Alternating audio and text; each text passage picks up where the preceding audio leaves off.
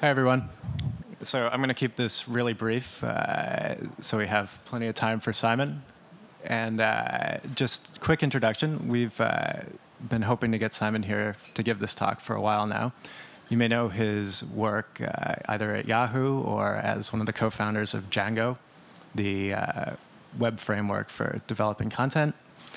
And Simon is, in my eyes, one of this new generation of identity crusaders, people trying to break down the identity silos. And he's here to give a talk on maybe the most interesting one of those, OpenID.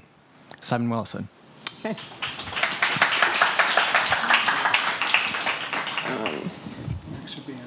Does that work?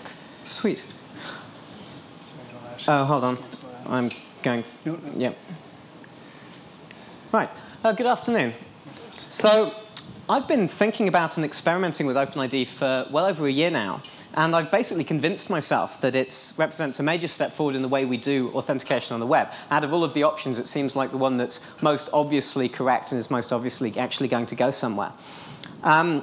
And while OpenID itself is pretty straightforward, the implications of adopting it really aren't. And this is, there are a huge number of questions and issues that always come up when people are thinking about this stuff. So the format of this talk is essentially a series of question and answers. It's an FAQ. And like so many FAQs, I made up all of the questions myself. But I will be taking extra questions at the end of the session. So let's see if this clicker works. OK, so firstly, a question for you. Who here has used OpenID? That's a decent number. And who here actually uses it regularly? Like on a, yeah, hardly anyone at all. We're going to try and make that better. Like a lot of what I'm doing at the moment is trying to get people to adopt it, so those of us who use it have more stuff that we can do with it. So we'll start with the basics. What is OpenID? And I describe OpenID as a decentralized mechanism for single sign-on. So what problems does it solve? Well, there's a bunch of them. The first and the really obvious one is the too many passwords problem. We all have far too many accounts on far too many services which are protected by usernames and passwords. And of course, you should never use the same password on lots of different sites, because if one of them gets compromised, you lose all of them. But who can manage an individual password for everything they sign up for? And this is a problem which, OK, so some of us can, but you're a statistical anomaly, let's face it. So we've all got too many passwords. And as early adopters and technologists, this is a big problem for us. But it's going to be a problem. It's a problem for regular users soon. And if it isn't, regular users right now. And it'll be an even bigger problem for them as the stuff we do becomes even more pervasive. So that's problem number one. Second problem, someone also already grabbed my username. You go to a site, it asks you to pick a username, and you try username after username, and they've all already been registered. And there's another problem which really affects those of us who have chosen to expose our lives online, and that's that my online profile is scattered across dozens of sites. I've got a Flickr account, a Twitter account, YouTube accounts. I've got accounts everywhere. And personally, I'd quite like to be able to tie those together into a more of an integrated whole. So that's what OpenID is. What is an OpenID? And an OpenID is quite simply a URL. Here are some of mine. I'm swillison.livejournal.com. I'm simonw.myopenid.com. simonwillison.net, which is a domain that I actually own. And thanks to AOL, I've got openid.aol.com/simonwillison, where Simon Willison is my AOL screen name. And in fact, 63 million people who have AOL accounts actually have OpenIDs already, and they probably just don't know about them. So that's what an OpenID is, but what can you do with one? And really, OpenID, you can only do one thing. It's very simple. You can claim that you own it. I can make an assertion to someone that I own simonwillison.net or I own swillison.livejournal.com. And then I can prove that claim. And for that reason, why is that useful? It's because you can use it for authentication. The fact that you are the only person who can assert ownership over a particular URL means you can use that fact to authenticate with services. So it might work like this. You go to a site, and the site goes, who the heck are you? And you go, well, I'm simonwillison.net. Prove it. Magic happens. This is, I'm going to be skipping most of the technical details because you're smart people, you can read the spec. OK, you're in. So I've logged into the site. So if it's doing single sign-on, it's a bit like Microsoft Passport. Well, it is. But firstly, you don't need to ask Microsoft permission to implement this on your site. And secondly, Microsoft don't get to own your credentials and the credentials of everyone else in the world, which, even if it's not Microsoft, that's still a little bit creepy. I don't know if that's what we want to happen. So who does get to own your credentials? Who gets to look after your identity for you? And with OpenID, you, the user, decide who that is. So you pick your own provider. You find a company or organization that you trust to run your OpenID for you, just like you do with email. And so does this mean I'm still giving somebody the keys to my kingdom? It does, but it can be someone you trust. And again, just like email, if you have the ability to run software on your own server, you can be your own OpenID provider. You can answer to no one. So how do you use this thing? And this is where the embedded videos will hopefully work. I'll show you. This is an example of signing into a site called Zoomer.com, which is an online photo sharing site. You go there, and Zoomer says, log in with your OpenID. So it gives you a box and asks you for your OpenID. So I'll enter my OpenID. I'll enter a LiveJournal one, swillison.livejournal.com. I click the button there, and I'm redirected back to my provider. So Zoomer says, OK, that's the OpenID. Who's the provider for this? It's LiveJournal. So they redirect me over to LiveJournal's site. LiveJournal says, you need to be logged in to grant another site permission to know your identity. So I'm going to log into LiveJournal using my regular LiveJournal username and password. And once I've logged in, LiveJournal asks me a question. It says, OK, now you're logged in. Another site on the web wants to validate your LiveJournal identity. Essentially, Zoomer wants to know who you are. Is this OK? And there are three options. I can say yes just this time. I can say yes always, or I can say no. I'm going to say yes always. And I'm redirected back to Zoomer, and I'm signed in with that LiveJournal account. So I've signed into Zoomer without having to give Zoomer a password. And that's like, it's kind of nice, but I still had to enter a username and password. It didn't actually save me any time. The nice thing about this is if I log out of Zoomer, because I'm now permanently logged into LiveJournal, I've got LiveJournal's cookie on my machine, should I try and log into Zoomer again, oh, so my users don't have to sign up for an account. Hang on. Oh, here we go. So now I'm signing out of Zoomer, and I go to sign in again. I really hope I've got that video in there. There we go. But this time, I'm already logged into LiveJournal, and I told LiveJournal that I always trust Zoomer. So when I click the button, instead of I get redirected to LiveJournal. You can see that happening if you look at the status bar. And then I get redirected straight back to Zoomer and logged in. So that's single sign-on, wherein you only enter your username. You don't enter a password at all. And the nice thing about OpenID is, in the same way that e-commerce sites have standard names for your address field and your postcode and so on, OpenID does the same thing. So your browser can even auto-complete that field for you.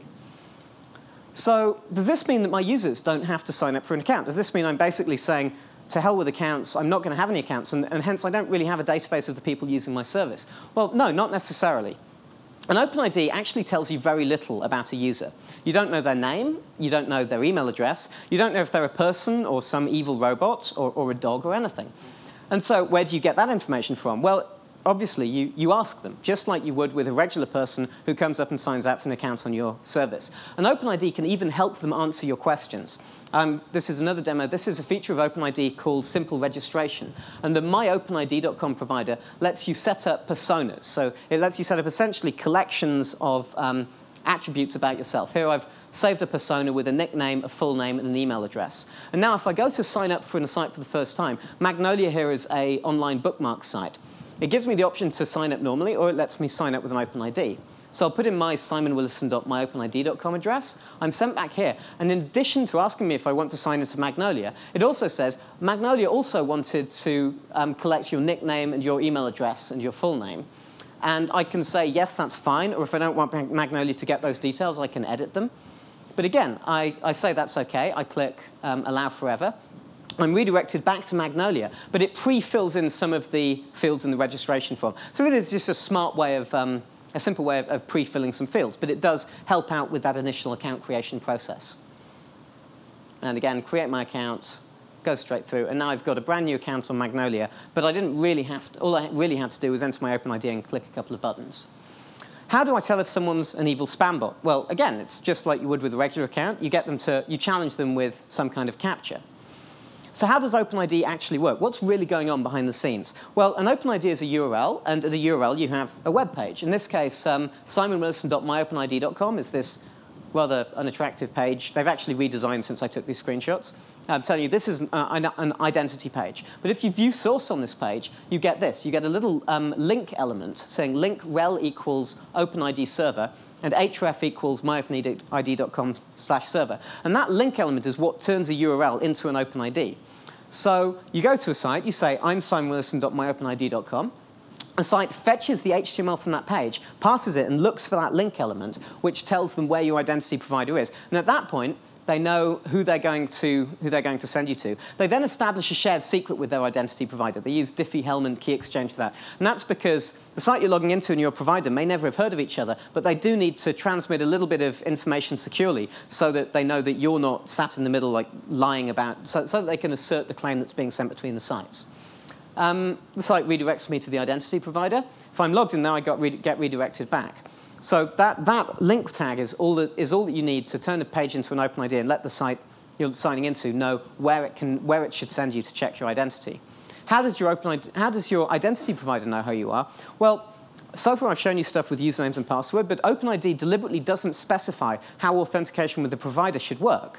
So while usernames and passwords are common, providers can use other methods if they want to. And providers are already experimenting with things like client SSL certificates that you install in your browser, out-of-band authentication via an SMS text message or an email or a Jabber message. People have worked with IP-based login restrictions. There's one guy that actually set up a dynamic DNS thing so that his OpenID provider would recognize if he was on his home network and let him straight in, but if he was somewhere else, it would ask him to authenticate.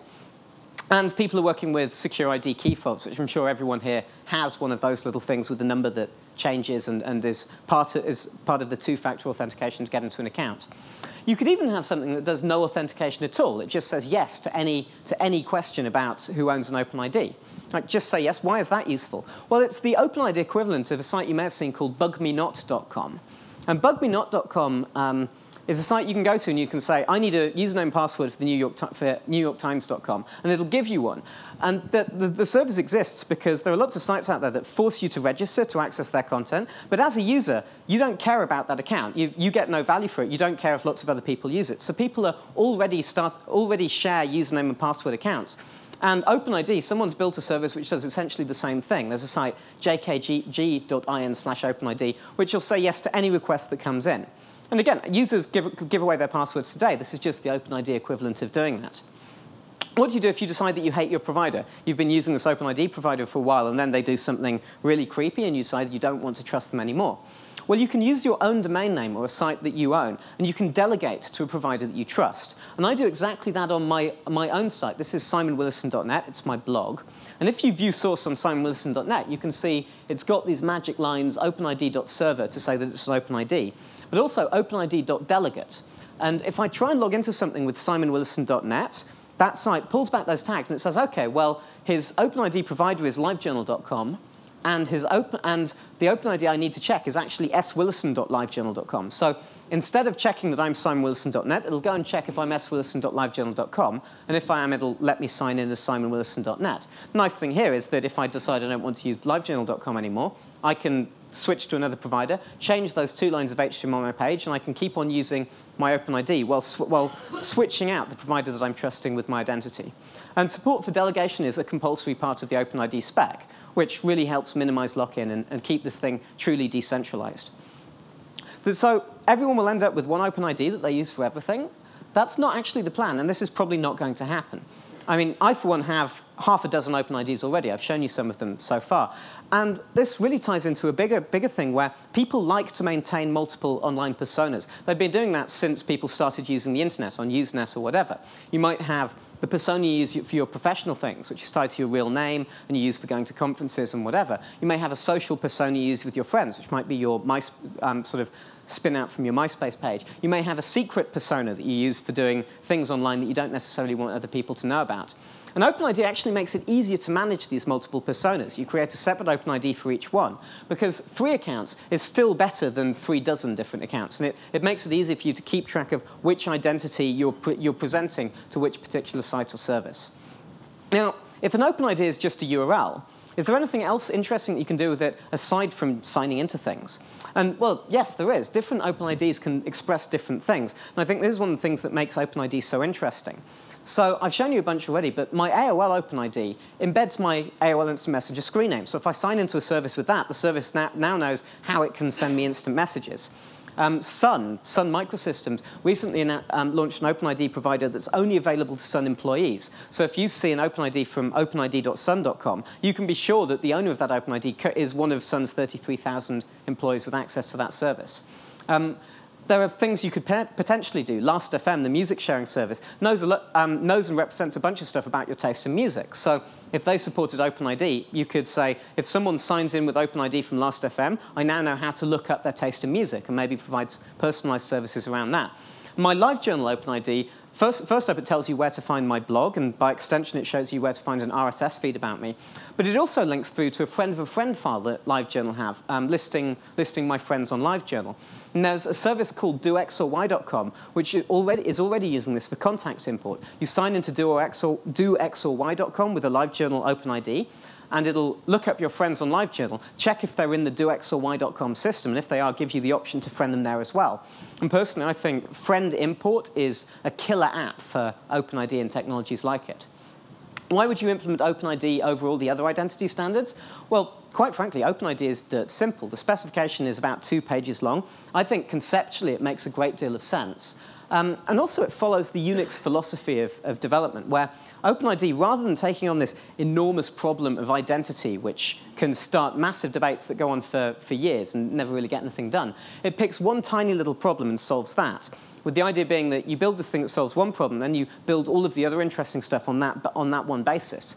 If you know your internet theory, OpenID is what people call a dumb network. So the internet's described as a dumb network because the internet knows nothing of the packets that it's transmitting from point A to point B. It knows that its job is to get data from one place to another, but it doesn't know what the data is. It doesn't know what it represents. And the internet is interesting because of all of the applications people build on the edges of that network that do know about data formats. And I think with OpenID, the same thing's going to happen, where OpenID is a very dumb protocol for saying this entity can assert ownership of this URL. But people will then start to build stuff on top of it that do interesting things around the edges without the OpenID specification needing to be changed at all. And also, many of the competing identity standards are now on board with OpenID. About a year and a half ago, a bunch of people who were working on competing standards for decentralized and URL-based identity got behind OpenID and sort of contributed their ideas to that. So at least from the point of view of the identity community, it's got some pretty major backing, and it really looks like it's going somewhere. But a fundamental problem that people have with single sign-on is, doesn't this mean that I'm putting all of my eggs in one basket? And surely that's a really bad idea. I mean, someone steals my OpenID, they can steal everything. And this is absolutely true. And the bad news is that the chances are you already do this. And the chances are that people on the internet are already doing this because of the I forgot my password feature that you get on pretty much any website. And I forgot my password means your email account is already an SSO mechanism. If somebody stole my Gmail account, they could do a search for password reminders, and they'd find accounts from hundreds and hundreds of sites that I've coupled with that Gmail account. So OpenID really just makes it a little bit obvious that this is what people are doing. What about phishing? And I know this is the principal concern about OpenID for most people. And again, phishing is a major problem. It's a big problem with OpenID because, well, I'll show you an example. Let's say someone builds a site called ICANN-has-lolcats, and it's a service where people can go and create lolcats and have fantastic fun bothering their friends with them. And so here's that site. It goes, sign in with your OpenID. Like, yay, I don't even have to create an account here. So I enter my OpenID, click the button. It sends me to my identity provider. But actually, it's an evil lolcat site. And it serves up a fake edition of my identity provider. It pulls down the HTML. It rewrites the forms. Serves as a different URL, but who looks at URLs? And so instead of lolcats, I get identity theft. And so the phishing stuff works because you go to an untrusted site, and it redirects you to supposedly your trusted provider. And this should sound familiar because PayPal do this, Yahoo browser-based authentication do this, Google Auth do this, and Google Checkout do this as well. So yeah, this is a problem. Phishing is a major problem. It's a problem that you guys already have, and you really need to look into solving. OpenID does not change this in the slightest. There are a bunch of solutions. I mean, the OpenID community is thinking very hard about this, and a bunch of solutions have come up. One solution that people have is, since the problem is you redirect to a page where you authenticate, just don't let the user log in on the identity provider landing page. So I run an OpenID provider called idproxy.net. And if you attempt to sign in using OpenID to there, and you're not logged in, you'll get this screen instead. It says you need to sign in, you need to log into idproxy.net to complete this process. You should use a bookmark or type in the address to do this. This page does not contain any links to protect you from phishing. Now, this is not the solution to phishing, because a phishing site could serve up this page and say, new, improved usability, click here to enter your password, that kind of thing. And most people wouldn't know the difference. But from my point of view, I run this provider. I do know the difference, and I find this makes me a little bit more comfortable about using it, because if I forget to check the URL bar, I'm not going to get phished. There are better solutions. So one solution that's quite important these days is CardSpace. CardSpace is a new thing built into Windows Vista, which I think is also available for Windows XP as part of some enormous service pack-style .NET download. But CardSpace is specifically designed to combat phishing. And it's a way of signing into a site where instead of entering a username and password, you click on the Use CardSpace thing. And CardSpace then takes over your entire screen. It's like full page. The idea being that websites, like phishing sites, can't do that. I wonder if they could do that with Flash. I'm not sure. And so, but CardSpace is Microsoft's big bet again, big gamble on solving the phishing problem. And this leads us through to another idea, which is native browser support for things like OpenID. Now, VeriSign are doing a lot of work with OpenID, and they've put out this Firefox extension called Seatbelts. And Seatbelts basically sits in your browser watching what you're doing, and it looks out for evidence that you're starting an OpenID transaction. And if you are, it makes damn sure that you're doing that against your identity provider and not some fake. And it gives you other little things like the Seatbelt toolbar will tell you if you're signed into your identity provider. It'll encourage you to sign into your provider first thing when you launch your browser. And that's really good news. And Mozilla have announced that Firefox 3 is going to have OpenID support. At least it's one bullet point on a massive list on their wiki. So hopefully in Firefox 3, they'll integrate something like Seatbelt, which will help deal with this problem. But on a less technical basis, I think one thing we're going to see is competition between providers as a driver for solutions to phishing and security. If you're looking for an OpenID provider, there are loads of them out there, and there are more every few months. And if those providers can convince you that they have better security, better phishing protection than the other providers, then that's one way that they can distinguish themselves and convince people to sign up for them. And again, we're already seeing this happen. MyOpenID.com, that I showed you earlier, recently launched client-side browser SSL certificates as a way of securing your OpenID. There's another concept I heard quite recently, which I think is very interesting, and that's using a permanent cookie set using an out-of-band token. So one great way of solving phishing is you do out-of-band authentication. When someone tries to sign in, you SMS text message them a authentication code, which they have to enter, so that then when they're trying to sign into a phishing site, they don't get the message and they can't continue. And what you can do is use that out-of-band token to set a permanent cookie in their browser, saying, OK, this browser has done that stage of authentication. And then you won't be bothering them with out-of-band messages in the future, but should they start using a different browser, you can send them a one-time message to set that browser up as authenticated. And they still have to log in normally, but a phishing site which never got hold of that cookie wouldn't be able to sign into your system. So I think that's something people really need to start looking at. What are best practices for OpenID consumers, for sites that people log into with OpenID? Well, the first one is that you need to keep onto that I forgot my password thing. But you need to offer it as, I can't sign in using my OpenID, so there's something wrong. And that's so that when someone's provider goes down, they can still log into your site. If they forget who their OpenID provider is, which could potentially happen, they can still log in as well. You also, one thing that's very important I forgot to make a slide for, is that providers shouldn't be replacing usernames and passwords with OpenID, because doing so means 95% of your audience won't have the slightest idea how to use your service. OpenID doesn't replace usernames and passwords. It provides an alternative to them. So the site I showed you earlier, Magnolia, the sign-in page says, log in with your username and password, and then underneath it says, if you've got an OpenID, you can log in with that instead. And I think that's definitely the way people need to adopt this stuff. I said you should allow people to associate OpenIDs. I actually think you should allow people to associate multiple OpenIDs with a single account on a site. And there are a bunch of reasons to do that. Firstly, again, people can still sign in if one of their providers is down. If LiveJournal's down, I'll sign in with my MyOpenID.com account, and I can still get to my account. It also means people can unassociate an OpenID without locking themselves out, which is quite useful.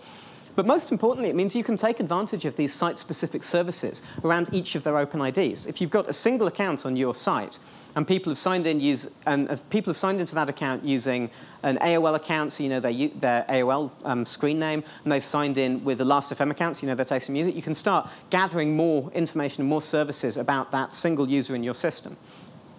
Are there any other neat tricks you can do this stuff? Well, there's a ton of these. And OpenID is at its core single sign-on, but because it provides a URL, because it provides a globally unique identifier for your users, you can build a stack of interesting things on top of it. The first one of these, and I think this is the killer app, is the portable contact list that I talked about earlier with respect to friend of a friend. And there's also work going around microformats for this stuff. So an OpenID takes you to a page with a microformat XFN list. XFN is a way of listing your friends. And a site can then pass that, pull out those friends, and import them into your new system. So you don't have to go through that rigmarole of signing up for a new social software site and instantly adding hundreds of people that you know just to try out the service. Here's a great problem which you guys have, and that's that Facebook and lots of other sites currently ask for the user's Google username and password just so they can sign into their Gmail account and look at their contact list. And I don't need to tell you why that's a horrible idea. The sooner the internet can come up with a standard that means people aren't doing that, the better. And the damage, in a way, the damage is already being done in teaching users that it's OK to give your username and password to any site that asks for it. But back to cool things you can do with OpenID. Another one which I really like is this idea of lightweight accounts, services where you'd never normally sign up for an account because it's like commenting on someone's blog or whatever, but you are willing to sign in with an OpenID. And so I think that, and in that respect, OpenID ends up acting as basically a way of making persistent cookies. So whereas there are preferences that you'd save in a cookie normally, but the cookie would eventually expire or the user would switch to another machine, if you instead associate those preferences with their OpenID, then you've got the same kind of data you'd store in a cookie, but it can be persisted across any time they log in with the same OpenID. Another thing you can do is pre-approved accounts. Let's say I set up a collaborative weblog for members of my band, and then rather than sending them all an email saying, I've set up a new WordPress install, you guys should log in and set a password and all of that, you pre-approve their OpenIDs. You stick in the list of the 4 OpenIDs of the band members, and then you can say to them, hey, I've set up a blog and you guys can all log in already. In a way, it's like having a public key for SSH authentication, which you distribute to anyone so they can put it on their server and you can log in without you having to do anything else extra.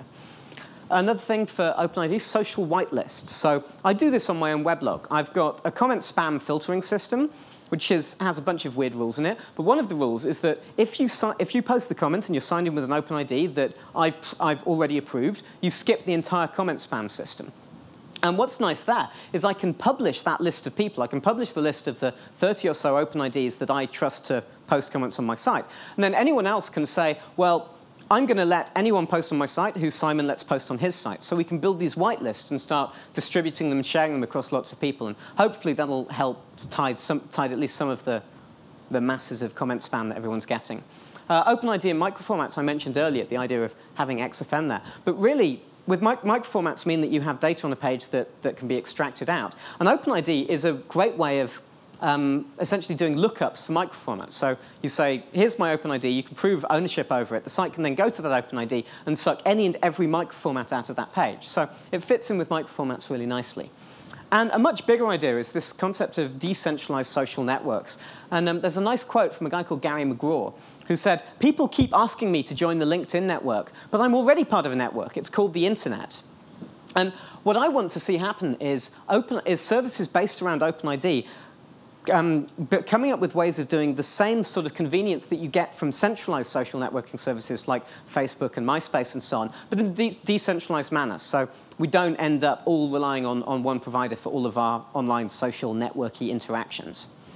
But back to questions about OpenID, there's a question that you hear a lot, and actually this is probably one of the scariest things for people who are thinking about implementing OpenID as a consumer, is doesn't having OpenID mean I'm outsourcing the security of my users to untrusted third parties? My site security could be amazing, but if my users sign up with some completely untrustworthy OpenID provider, their accounts are going to get stolen and I can't do anything about it. And well, yes, it does. But again, so do these forgotten password emails. like I said earlier, forgotten password, you go there, you click, I forgot my password, it emails you a one-time token. And so right there, you're outsourcing the security of your site to whoever the user has chosen as their email provider. I'm not saying this is an ideal situation, but it does at least mean that if you're willing to put a I've forgotten my password link on your site, you should be willing to adopt OpenID. The threat model is essentially the same. So if email is secure enough for, email is secure enough for your use authentication, then so is OpenID. And really, password emails, these forgotten your password things, are actually SSO already. They're just SSO with a deliberately bad user experience.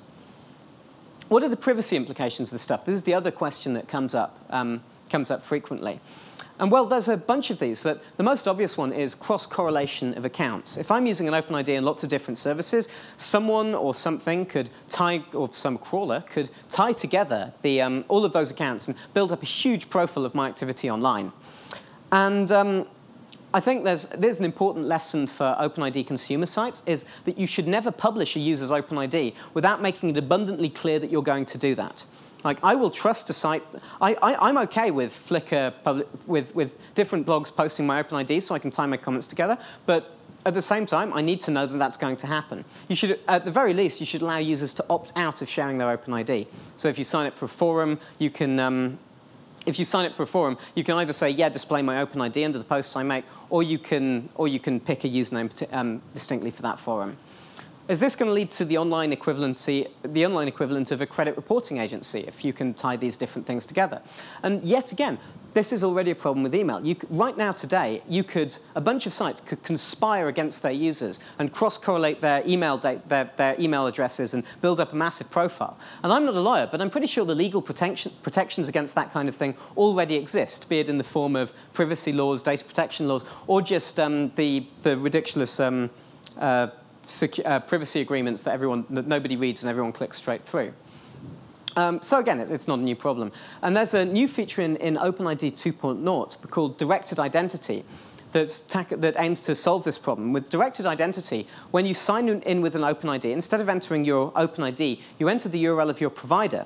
And the provider then invents a one-time OpenID that only works for your account on that one site. So at the very least, the sites can't correlate you. Your identity provider still knows all of the places you're signing into, but at least they can't correlate your OpenID and figure out that your accounts are the same. Patents are always scary, and there's some good news on this front because both Sun Microsystems and VeriSign have announced what's called a patent covenant. And again, I'm certainly not a patent lawyer, but my interpretation of this is that both those organizations have said that they won't smack you down with their patents if you're implementing stuff around OpenID 1.1. And maybe more importantly, they will smack down anyone else who tries to assert their patents against OpenID. So patents are basically this ridiculous Cold War. But at least OpenID has a couple of massive allies on its side looking out for it. Who else is involved with this stuff? Well, this is a slide I stole from David Recordon, who does a lot of talks about OpenID, showing the total relying parties, that is, consumer sites you can log into using an OpenID, according to one provider, myopenid.com, which is one of the more popular providers. And you can see that adoption has been going up. It's a pretty healthy-looking adoption curve. There are now around about 3,500 sites you can sign into with OpenID. And if the trend continues, we're going to see that number keep on increasing, especially as open source projects like Movable Type 4, which is becoming open source, now has support for OpenID. So it'll get increasingly easy for people to create new sites that you can sign into with an OpenID. One major backer of OpenID is AOL. AOL quietly set themselves up as an OpenID provider back in February, the thing where any of the 63 million AOL user accounts work as OpenIDs. And they have announced at a conference in Paris a few weeks ago that they're going to be a full consumer by the end of July. So any AOL service that you can sign into with a free account, you'll be able to use an OpenID instead. And that's pretty exciting. On the Microsoft front, Bill Gates expressed Microsoft's interest at the RSA conference, again, a few months ago. And unfortunately, I haven't really found anyone who understands quite what that means. As far as we can tell, it's mainly as good PR for their card space thing. He could say, Microsoft really like OpenID, and with the addition of card space, it'll be secure from phishing. So, but at least they've shown interest. I mentioned Sun Microsystems, who have this patent covenant, and they have 33,000 employees who have Sun-only OpenIDs. So they're already pushing the boundaries on what it means to have an OpenID. one thing I forgot to put a slide in for was the country of Estonia. Estonia, a few years ago, introduced electronic ID cards for their 1.5 million population. And quite recently, evidently someone in the Estonian government is quite forward-thinking. He said, well, we've got these ID cards. Let's do an OpenID provider as well. So pretty soon, you'll see people signing in for an Estonian OpenID provider that proves their name, their first name, their last name, and that they're an Estonian citizen. And that's pretty mind-blowing, but it's really interesting to see that kind of stuff happening already. 6 Apart actually invented OpenID. OpenID was invented by Brad Fitzpatrick of LiveJournal, and it's built into a lot of 6 Apart products. A LiveJournal is an OpenID, a TypeKey and Vox accounts are both OpenIDs. You can sign into some of their stuff with OpenID, although not as much as I'd like. And they've recently announced OpenID support for movable type 4, so that'll, again, will really help push adoption in sites that you can sign into. VeriSign, I mentioned VeriSign's seatbelt stuff.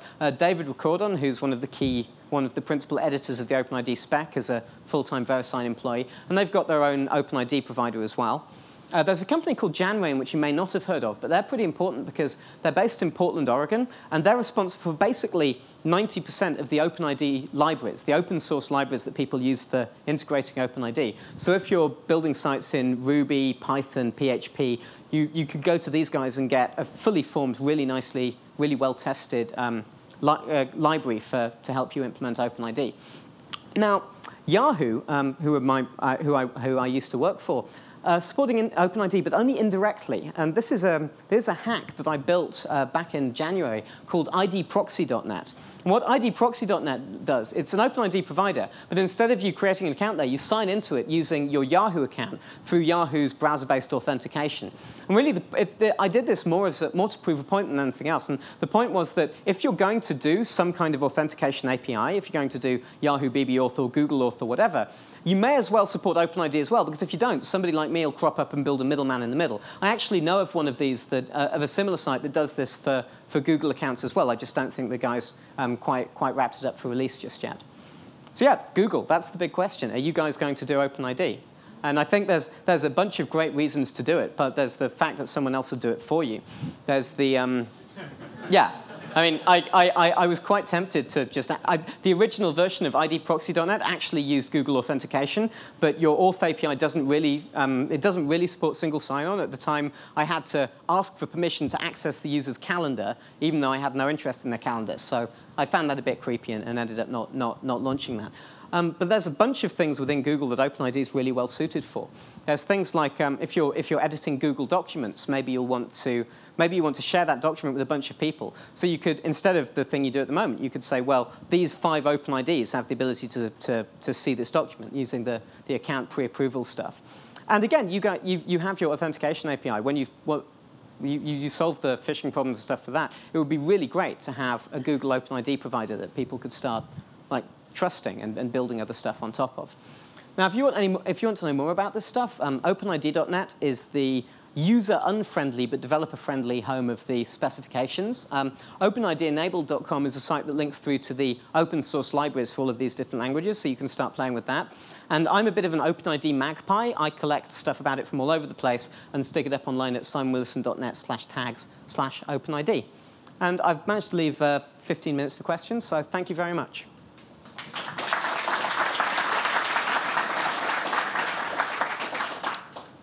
OK, there's a question right there at the front. Why now? Why didn't this happen 5 years ago? I would love to know the answer to that. Why now? Why didn't this happen 5 years ago? I have no idea. 5 years ago, I was still in school.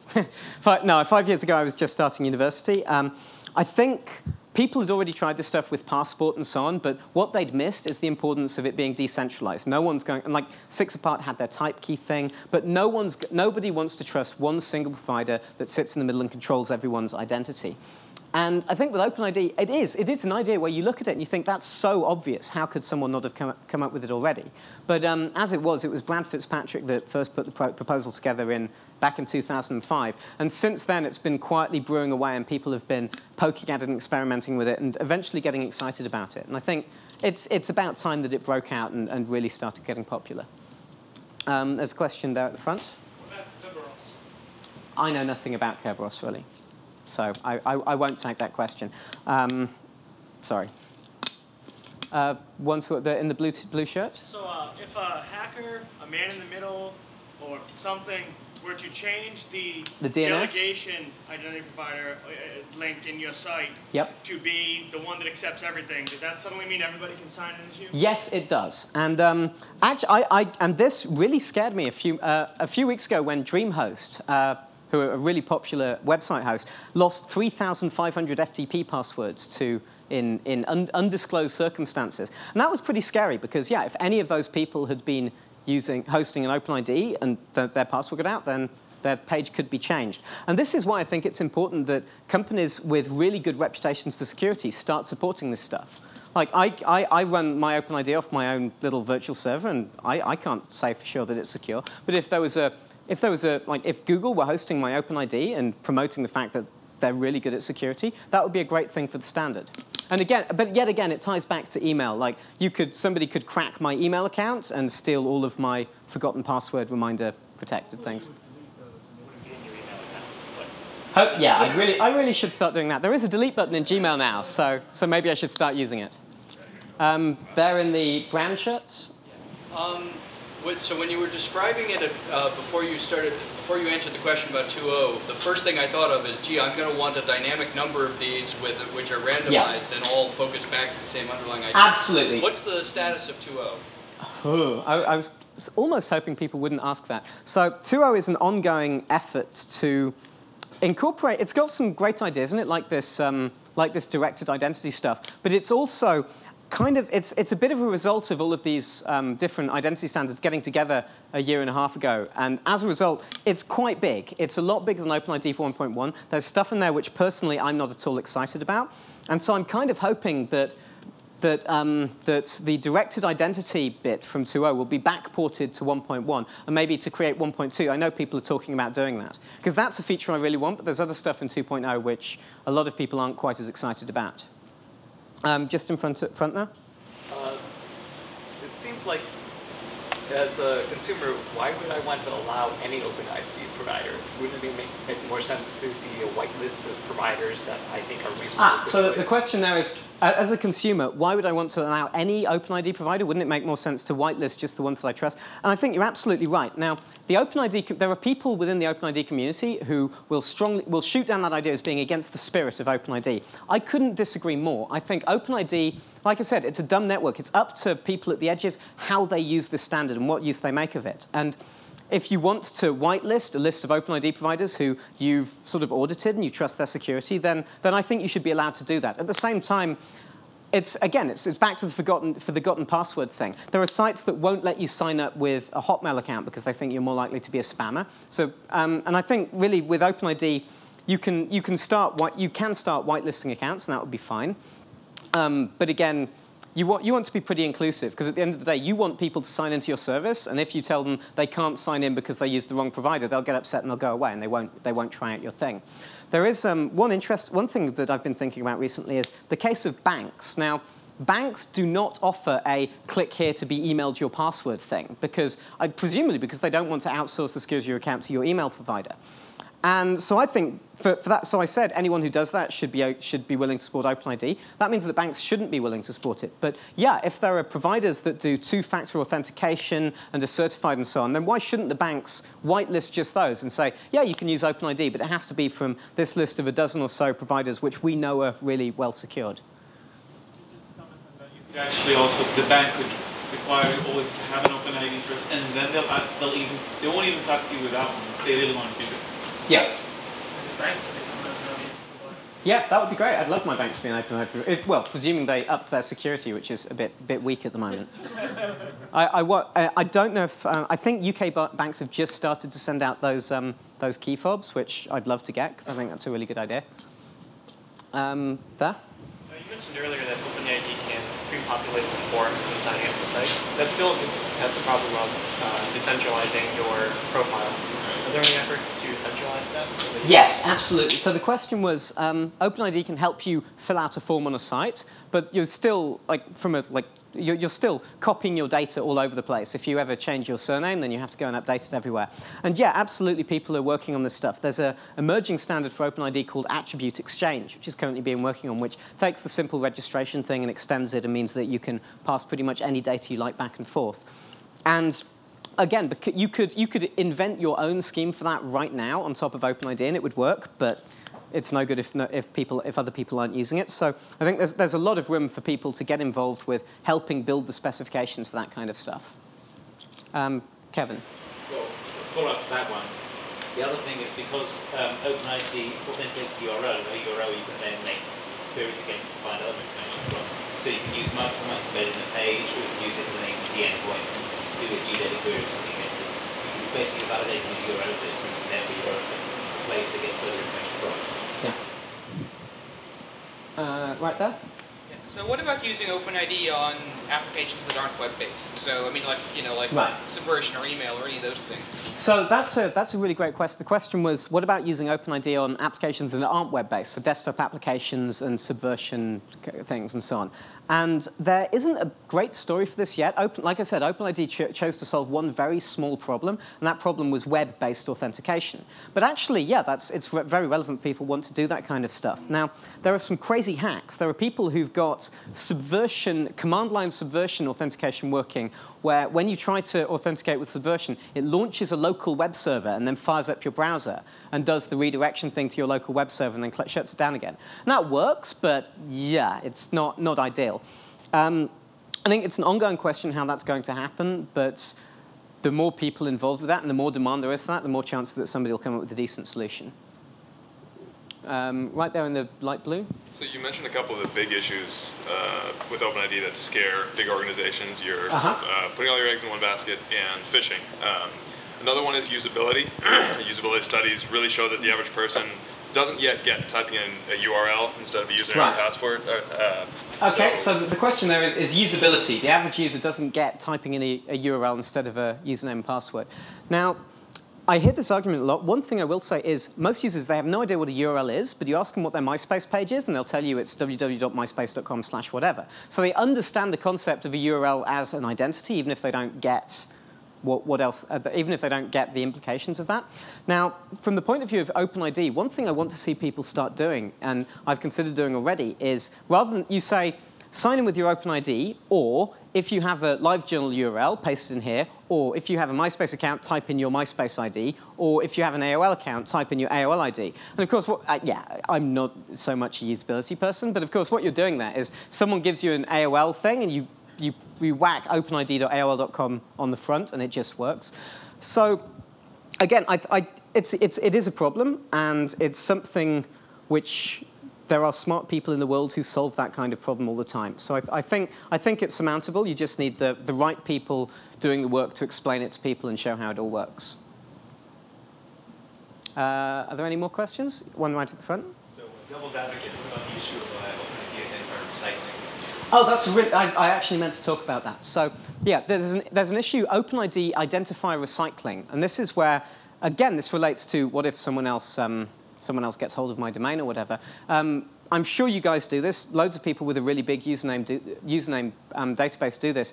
They've got like 100 million accounts. All of the good accounts are gone. Somebody hasn't signed in for 5 years. So you make their identifier available for someone else to register again. And obviously that means that person can then like log into any accounts they'd use with OpenID. Now there are a couple of things I'll say about that. The first is, obviously with identifier recycling, you do only do it after like a 5-year gap. At least I hope you do. But what you could do is say, if you've got a user database that isn't primarily for OpenID, you could say, OK, we do identifier recycling, but if you've ever signed into anything with an OpenID, then we don't. We stick that on that we're not going to recycle this list. So that's part of the solution. Again, a defense you can come down to is that this already exists with email. If you're doing identifier recycling on my email address, then someone else gets my email address, and they can use forgotten passwords to steal all of my old accounts. So it's not ideal, but it's a wider problem than just OpenID. I'm curious, nowadays a lot of sites are using your email address as your login ID, and they have a password. Are there any numbers on how many people might be using exactly the same username and password on every single site that they sign into? I have absolutely. Well, I don't know about numbers of people using the same username and password on every site they're signing into. I imagine it's huge. One thing that's really interesting is, MySpace had 35,000 of their user accounts stolen in the phishing thing last year. It's a great attack because what happened is somebody wrote a little bit of CSS that put their own sign-in link and absolutely positioned it over MySpace's sign-in link and used that to steal accounts, which I thought was quite ingenious. But the 35,000 accounts that were stolen were actually then circulated widely. So you can get hold of this database of 35,000 accounts and use it to analyze what kind of passwords people are using. And Bruce Schneier wrote something up on this a while back where he pointed out that people are actually using quite good passwords. Like, a lot of the passwords were 7 characters or more, a lot of them mixed uppercase. So people's passwords are a lot better. But yeah, as for numbers of people using the same username and password, I have no idea. I imagine it's huge, but I haven't seen a study. Partially in response to that, only because I happen to know some of these things. This draws from 2 different studies and the Bruce Schneier thing you just mentioned. I'd love to talk to you about this later, then. But one is that the average user has 18 accounts at different sites, and the average user has 3.49 passwords. So that's how much password reuse there is. Okay, and that was if people didn't hear, that was the average user has 18 user accounts and 3.49 passwords. Yeah. As to the Bruce Schneier thing, yes, you did say it was kind of encouraging, but the most common password in that list was still password 1. Yeah. So well, it was a very small percentage of users that had it. It was the most common, but still, it was a small percentage. Are there any more questions? In that case, I think I'll wrap things up. Thanks a lot. I'll be around for quite a while if you want to talk to me about this afterwards. So thank you.